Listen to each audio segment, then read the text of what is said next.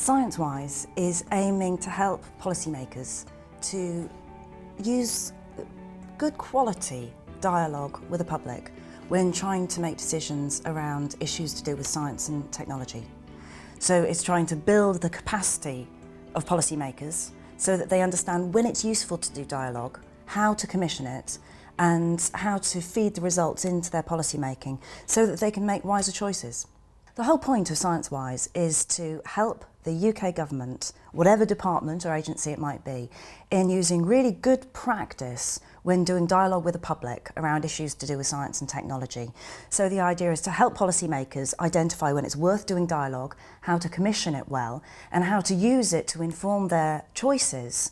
And, you know, the point is to get public hopes and concerns around science to help the government make longer-term decisions about issues to do with science and technology. The point of Sciencewise and the Expert Resource Centre is to help the government learn how to do public dialogue really well, how to capture good practice about what's already gone on, and how to make sure that when making policies in the future, we can really use the best wisdom of the public, you know, people's hopes, their concerns, their ideas, so that we can harness science and technology, regulate it properly, but make choices that people have confidence in that will be better in the long term for society and the planet. I think the key things about doing dialogue well, and what we mean by public dialogue, good practice in public dialogue, is to make sure that policymakers want to know that there is a decision that is being informed at a point in time when it can make a difference to them. That's one thing.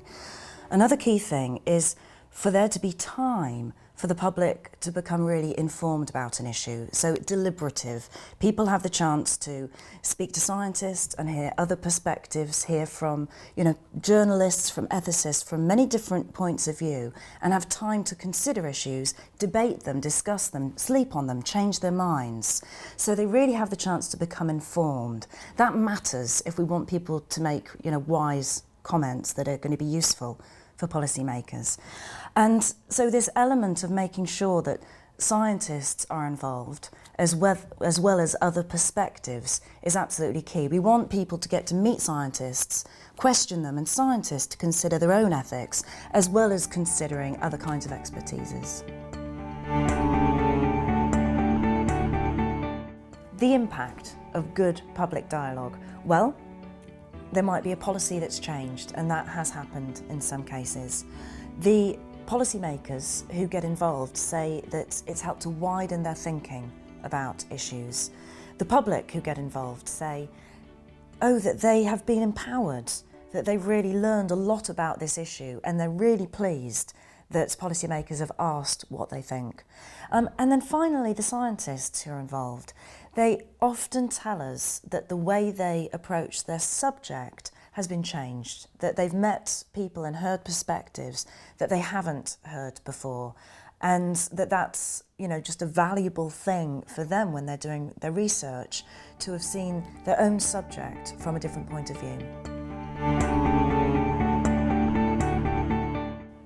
Another key thing about doing dialogue well is to make sure that the people who are involved know what's going to happen with the dialogue, that they get feedback about who's heard what they've said and how that's influenced things. Now, policymakers still make the decisions, so it's not as though what the public says then automatically changes policy, but there must at least be clear feedback that this is what's been said and here's our response. We've thought about what you've said and here's our response.